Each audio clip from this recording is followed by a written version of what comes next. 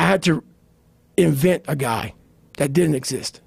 I had to invent a guy that can take any pain, any suffering, any kind of judgment, be called nigger, be called whatever the fuck in the world, and be able to stand in the fucking room and say, go fuck yourself. You want to break my motherfucking legs? So be it. I will reverse that pain and suffering, and I will take your soul.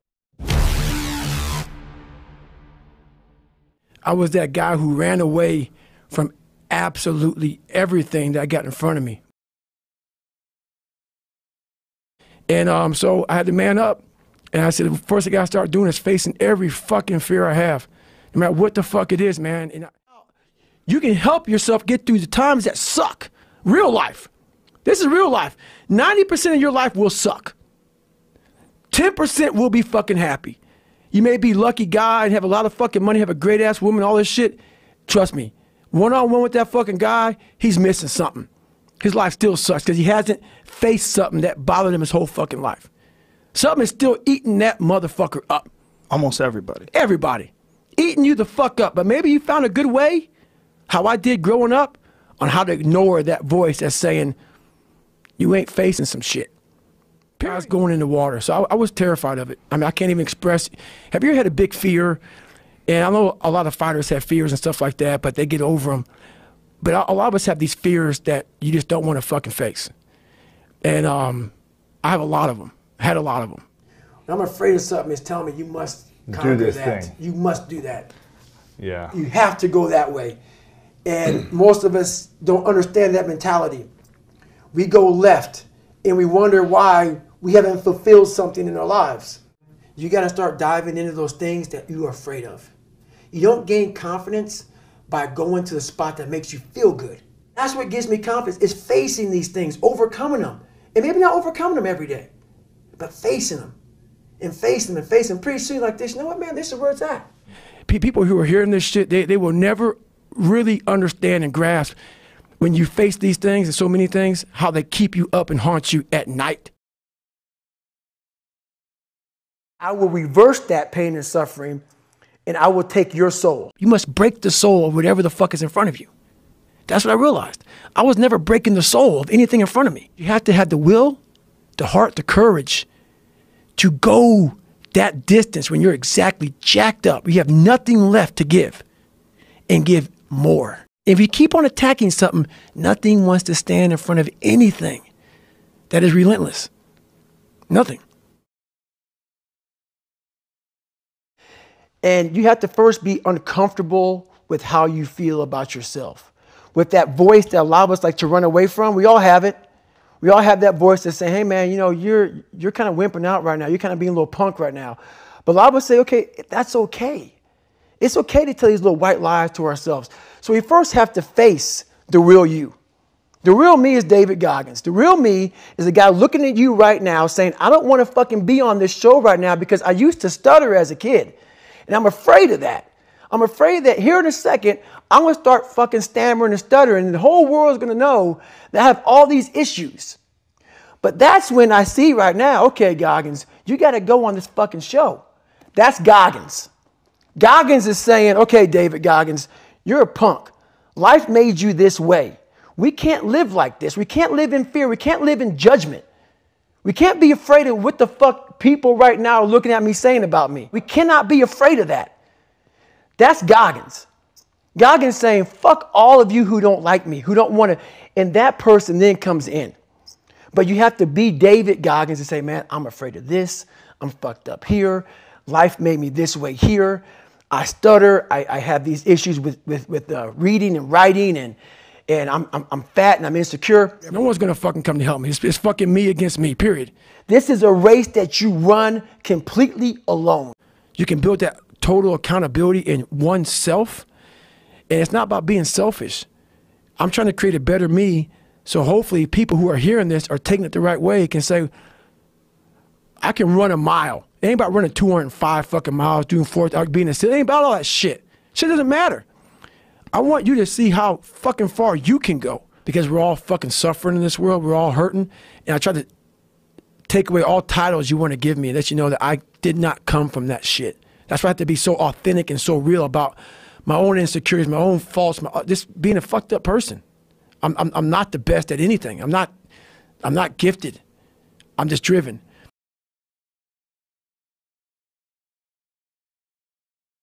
And I started finding things that was comfortable.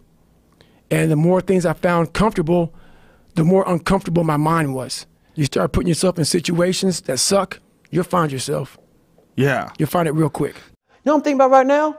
I gotta fucking wake up tomorrow and do the same shit again. I gotta leave this fucking interview and go stretch out for 2.5 hours. I hate that shit. It's not in that comfort zone. It's in the discomfort zone is where my confidence is getting built. I'm gonna be gone 39 hours. Right. Running on a 1 mile track. Who the fuck? I'm not crazy, man. That shit sucks. I mean, you know, people put me in this category of, you must be some crazy guy who loves it. No, man. No, that's why I do it, though. That's the only way to callous your fucking brain, man. It's the only way to get hard in life. People, every day you have to do this shit. Because why? When you stop doing it, you don't just maintain it. If you stop shooting a gun, you're not going to be a great shot if you pick a gun up a year from now. That's the person who's gained knowledge. You gain knowledge through suffering. And on the other end of suffering is a world that very few have ever seen. It's a beautiful world because that's where you find yourself. But I'll be damned if you ever see me looking like shit. Triple down on your fucking weaknesses. Yeah. Find out something about yourself. You already know the good shit. You already know the happy shit. Right.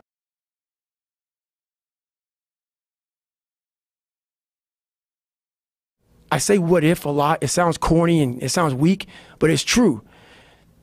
I was like, man, what story would it be if my fucking fat, dumb, lying to be friends with people, insecure ass can overcome this shit? And that what if mentality, like that dreamer mentality, just would always fuel me. It would just fuel me, man. What if I can be a SEAL, man? What if I can go from running a quarter of a fucking mile, now I run 205 miles. What if I can go, what if I can go, and what if, how would that feel? So it became from being defeated to like, man, all right, motherfucker, maybe tomorrow we can go 0.75. No one would do this shit. No one would do this shit. You're the baddest motherfucker around. You're the baddest motherfucker ever lived. And I just kept fueling me with the right kind of message that I needed to hear that I was never telling myself. And through time, it became reality. I failed, I go back to scratch. I use some positive motivation. I have like one day where I'm like fucking defeated. But I started realizing this is part of the process. This is part of the journey. I had to realize this is part of my process versus just saying, like I used to, I'm just not good enough. If I'm not good enough, we always say that shit. I'm just not good enough, and then we try something else. I'm gonna fucking make myself good enough. I know what's on the back end of fucking quitting. And it's a lifetime of thinking about why the fuck did I do that? And I ain't fucking doing that no more. Like, man, all right, motherfucker, maybe tomorrow we can go 0.75. You know, it just became this different mindset. I turned negatives into positives. So I would take it like, who would even think about doing this? So I would sit on my couch saying, who at 297, who can't fucking swim that great, who's scared of the fucking water, would have the fucking balls? Who had the balls to fucking man up, quit a job, and go and just put everything on himself? So it's how I started talking to myself and putting myself in a whole different category, and that would fuel me the next day, and I just kept using that as fuel and fuel. No one would do this shit. No one would do this shit. You're the baddest motherfucker around. You're the baddest motherfucker ever lived. And I just kept fueling me with the right kind of message that I needed to hear that I was never telling myself. And through time, it became reality. What if you can surpass all of these motherfuckers?